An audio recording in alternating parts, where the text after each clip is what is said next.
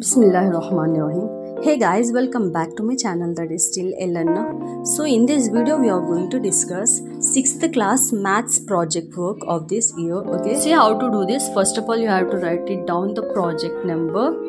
Okay, project work, next class, then personal details. In that you have to write down your name, your class, medium, whether English or Telugu, then roll number, then name of the school, village name, mandal name. Second Roman is project details, in which you have to write down the title of project, which is HCF of 2 numbers in easy way. Next, aim of project, then subject is mathematics, then chapter is HCF LCM.